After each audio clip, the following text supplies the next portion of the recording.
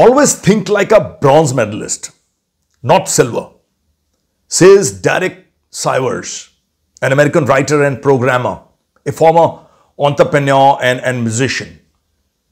He is best known for starting CD Baby.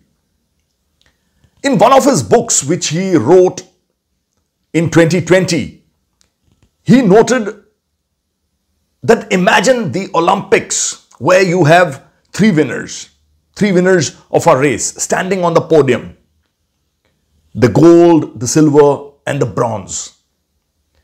Imagine what it is like to be the silver medalist. If you would have been just a second faster, you would have won the gold. Damn, so close. Damn, so close.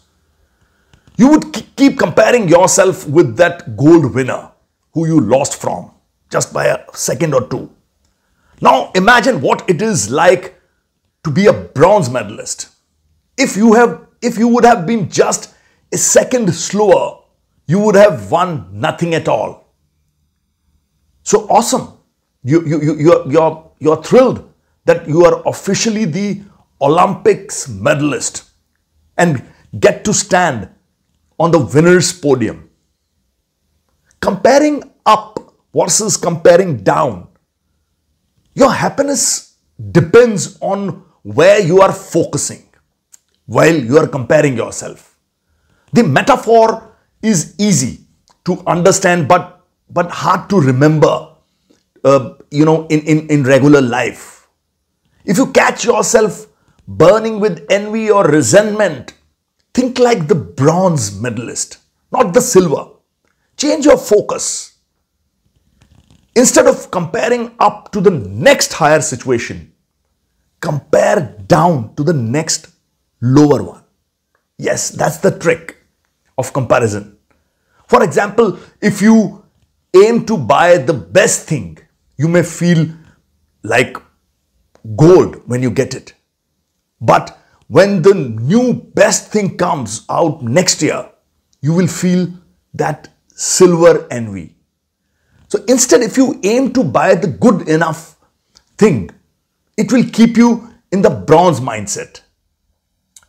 Since you're not comparing to the best, you will feel no need to keep up. Sivers says that he met a lot of famous musicians. The miserable ones were upset that they were not more famous because they would bitterly compare themselves to the superstars. The happiest ones were thrilled to be able to make a living out of making music. That was their mindset, said Sivers. On the other hand, when you are being ambitious, trying to be the best at a specific skill, it's good to be dissatisfied, like that silver medalist focusing on the gold. You can use that drive to practice and improve.